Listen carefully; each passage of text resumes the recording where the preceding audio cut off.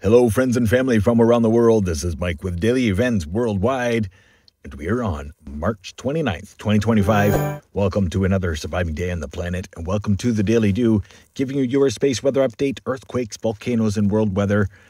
Starting out here looking at our sun, as we've had quite a few large events, including the large X-class solar flare right there, and as well big plasma prominence that was spinning around the surface of the sun in the northeast region. But the big story is a very large sunspot region turning into view produced the X1 solar flare. 304 angstroms, amazing images here. There was a lot of plasma associated with that, created a large coronal mass ejection, and thank God this was not in an Earth-facing direction. Looking in the last 48 hours outgoing, not much activity. Most of the activity has been at the coronal hole, from the coronal hole, plasma filament there, and as well the X-class solar flare, X1 to be exact, X1.1. We did and are still experiencing the accelerated solar winds from the coronal hole wind stream. There's another coronal hole region developing, equatorial region just in front of this most recent sunspot region turning into view. Having a look here, 171 angstroms at that sporadic sunspot region, releasing the X-class solar flare. Amazing images here brought to you by Solar Dynamics Observatory, mixed with daily events worldwide. And thank you so much for pressing play and being a part of this channel. Another way to see our sun today. This is the best and safest way to see our sun daily. Please don't forget to subscribe, share with your friends and family these amazing images of our sun today. So grateful to have you aboard and a part of this community. Now let's have a look at the sunspot regions that are turning into view. Big black hole on the sun, equatorial region, and as well as some quickly forming sunspot regions, Earth-facing. This is what our sun looks like during solar cycle 25, which right now our sun is boasting 7 sunspot regions, 4046 being the big player who released the X-class solar flare, but we're watching 4043 quickly forming sunspot region.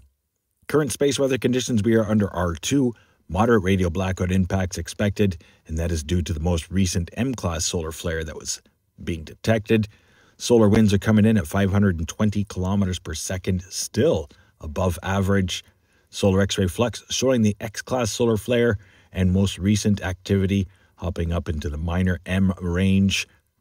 Solar proton flux slightly elevated with the most recent event, geomagnetic activity coming down as we finish off with that coronal hole wind stream. Having a look now at the Space Weather Prediction Center showing their space weather spiral, big C.M.E. taking off from our sun, outgoing. Again, we are lucky that this was not Earth-facing. This is a very large coronal mass ejection. There would have been a lot of plasma associated. We would have seen quite an aurora event across our world, and our planet would have been shaken to the core by earthquakes. As space weather and earthquakes are becoming more and more a correlation, X-class solar flare going off the same day as a 7.7 earthquake, Myanmar. Again, thoughts and prayers for everybody affected there. Having a look now at our sun, LASCO 3 coronagraph, you can see a sun-diving comet just before the X-class solar flare. Amazing images here, brought to you by Daily Events Worldwide. Tonight's aurora view line and versus tomorrow's, more prevalent tonight and more prevalent across Canada. Now let's have a look at earthquakes past 24 hours. Very deep earthquake, 636 kilometer depth, Levuka, Fiji, and as well a 527 kilometer depth, 543 kilometer depth. So the earthquake event is still underway as our planet has been under a lot of pressure. Coronal hole wind stream, solar radiation now affects. 5.2 earthquake there, Marianas Trench, Burma, Myanmar, boasting another aftershock, 5.1 earthquake reported there today. The casualties are piling up. Again, thoughts and prayers going out to everybody. This was a day after, not even, it was hours after my earthquake warning video from a couple days ago. And then boom, 7.7. Myanmar. Thoughts and prayers to everybody affected. Looking across the United States, largest being a 3.8 there. In Yarrington, Nevada, as well, notable earthquake. Wells, Texas, 3.5. And another notable earthquake here. Blowing Point Village, Anguilla, 4.4. Caribbean Plate subduction zone.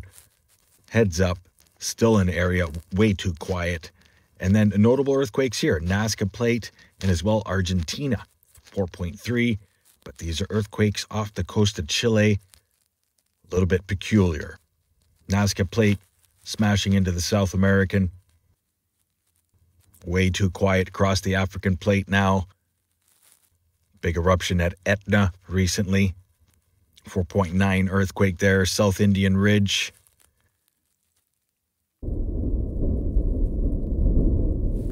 Now let's have a look at the last 7 days for earthquakes. Largest being the 7.7 earthquake, Burma. And right afterwards, there was a 6.6 earthquake, Mid-Atlantic Ridge.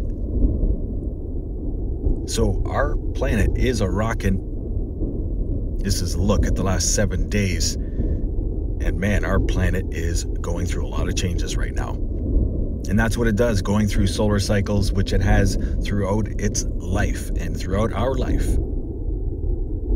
But there's a way to stay aware and prepared. We can be ready for these great changes. Keep liking, keep sharing the channel. Subscribe, hit your notification bells. Make sure you don't miss an update. Watch out. Cascades still hotspot. Things are quieting down in Alaska. Pacific Ring of Fire is set to blow, it seems. So please stay aware and prepared. Now let's have a look at the sulfur dioxide emissions brought to you by the active and erupting 75 volcanoes around the world. No new major plumes here overlooking the Pacific. Just the notable average players. Mexico, Kamchatka, Hawaii. Hawaii's volcano has since stopped its volcanic activity as the caldera of the summit of Kilauea has cooled again. Overlooking Africa, South America, and as well the Mediterranean overlooking Europe. Large eruption at Mount Etna, showing a large SO2 plume right now over the Mediterranean. Now let's have a look at world weather brought to you by windy.com.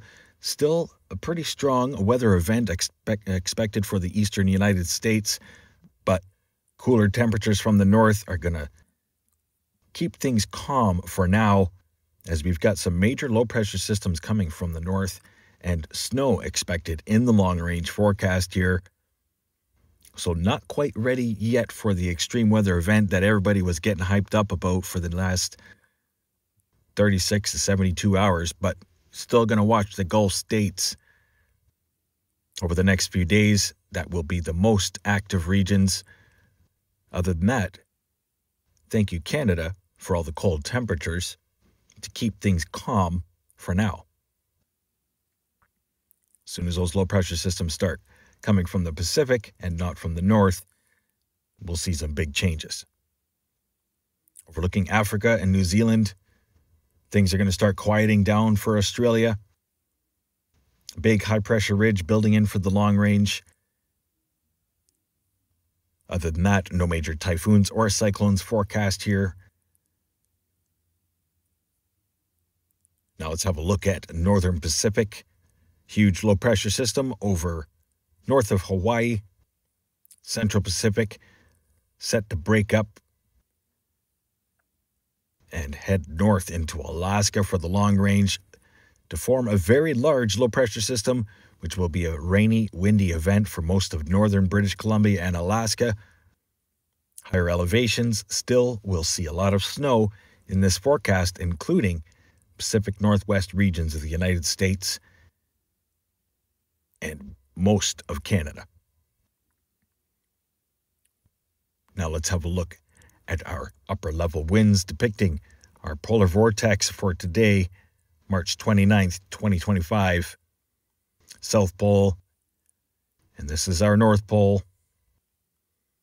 As things are definitely looking different even after a few days ago when I showed these upper level winds.